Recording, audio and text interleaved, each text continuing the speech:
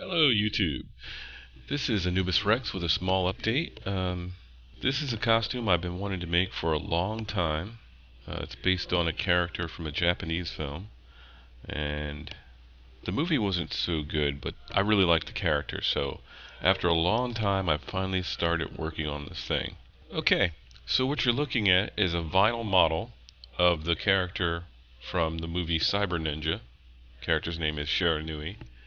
The movie was also called Mirai Ninja in Japan, and this is what I used to base my character off of for reference for the cosplay.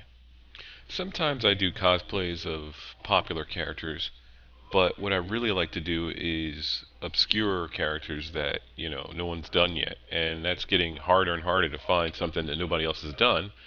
But this is one that I searched the internet and searched the internet, and no one had done a cosplay of this, which is cool, but it also presented a problem because there was very little to go by on how to make, the different parts for this. So I had to get creative. So I did what I do for most of my builds, and that is to start with the hardest part because, it's usually going to take the most time. So once you're over that hurdle, everything else is, you can just kind of coast. So I started with the head. The head for this character has a lot of compound curves and multiple layers of material, so I knew it was going to be kind of hard. Also, I had to keep in mind how to incorporate the EL panel for the light for the eyes, as well as a place to incorporate a fan so I can breathe and not overheat in the helmet. Hey, and once I finish the helmet, all I have to do now is make everything else. I used 1, 3, and 6 millimeter craft foam to build all the armor for this cosplay. I covered all the foam in wood glue to seal it, and then added a layer of the AB liquid urethane plastic to give it a nice shiny plastic coat.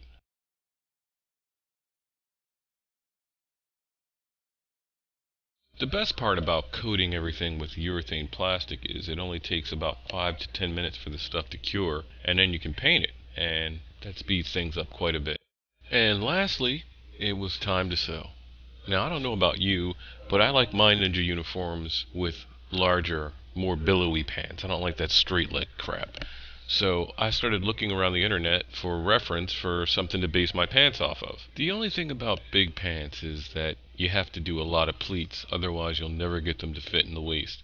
Anybody out there who sews knows that there's only one way to do pleats. Ugh. Now, one of the last things I needed to do was make the belt, and I like to save money on my builds whenever I can, so I hopped down to the local thrift store and got an old leather jacket that I cut up and used the leather from that to make the outer casing for the belt, which is actually a piece of foam with the leather sewn directly onto it. The sword for this cosplay is made out of foam, PVC pipe, and shoelaces, and it could have looked nicer, but I was pressed for time because I made the thing the night before the con, so it is what it is. And this is what I ended up with. Please keep in mind that the costume is only about 85% complete, but I wanted to show it to you anyway. Here it is.